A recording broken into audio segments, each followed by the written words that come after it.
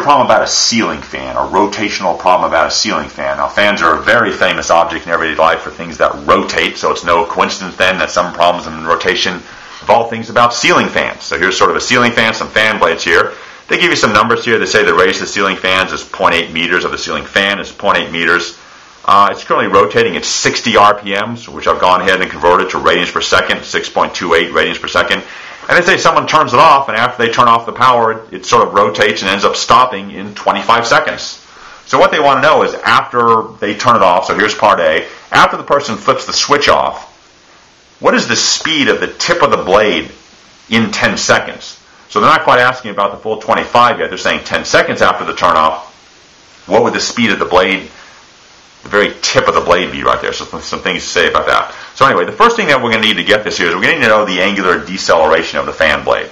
We need that because if it stops in 25 seconds, that's going to be some constant angular deceleration. We can find some information about what it's doing in 10 seconds to get this answer solved. But we'll use this thing because we know it actually stops in 25 seconds. So to get alpha here, I can sort of use equation 2, which says alpha is omega minus omega naught over delta t, something like that. So alpha then will be the omega there, the 6.28 radians per second, minus 0 because it's starting at rest here, and divided by delta t here, it'll be something like 25 seconds. So this is the indicator here. This is what the angular deceleration would have to be to get it to stop then. To get it to stop in 25 seconds. Now it looks like when I use this equation, I might have reversed the top here. I think this is supposed to be the omega naught, and that's the omega. So we'll go ahead and do that. So this would be a minus sign in here indicating that we do have an angular deceleration or an angular acceleration, which is opposite to the original positive omega. So whenever omega and alpha have opposite signs, you know something's slowing down. So there's the deceleration of the fan, given the information that we've given that actually stops in 25 seconds. So back to the original problem, what is the speed of the tip after 10 seconds? Well, what we'd like to know first is how fast is the fan rotating then after 25 seconds. So if it's traveling initially at 6.28 radians per second, that's sort of the angular speed of the thing, minus the 0.25, that's the angular deceleration of the fan that we got from the information that it stops in 25 seconds, but we're only interested in this point in what it's doing after 10 seconds, not the full 25. So what I'd get then is I'd get some angular speed of the object, which is doing after 10 seconds, and for this I get some number like 3.77 radians per second. So you see, indeed, the fan is slowing down. It was going at 6.28 radians per second, but then it was flipped off, and 10 seconds later, now it's only going 3.77 radians per second. So it is on its way to 0, which of course it will reach in 25 seconds.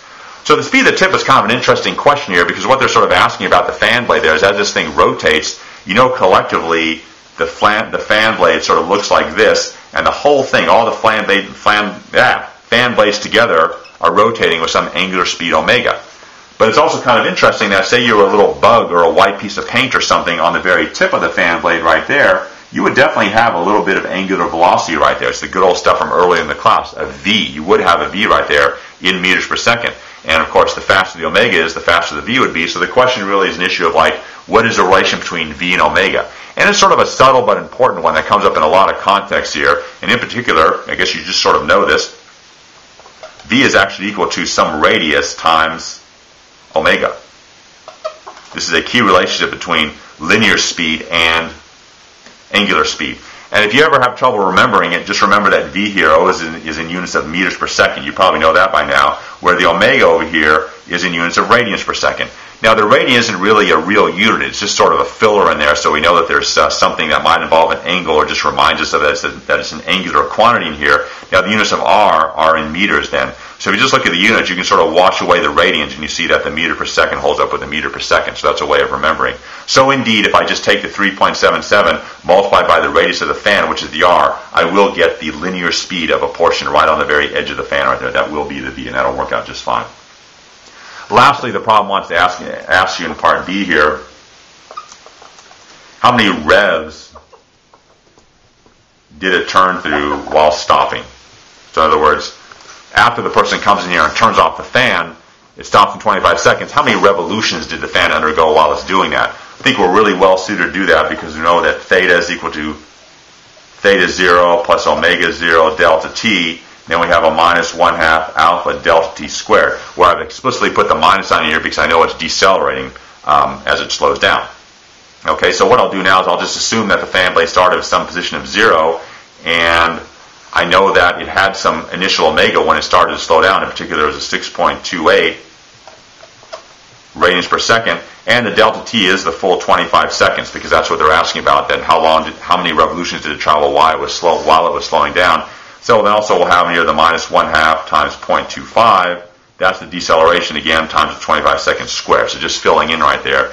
And for this thing, if I plug all this in, you're certainly welcome to do it in your calculator as well. I get something like 78.8 radians for this. Okay? But now just be careful that this is all fine, it's the correct answer, but the problem wants revolutions, so you definitely multiply this by 2 pi, 1 revolution in 2 pi radians. So if the 78.8 is divided by eventually by a 2 pi, I'll get something at about 12.5 revolutions. So that'll sort of be how many revolutions the fan must have spun to as it slowed down to stop.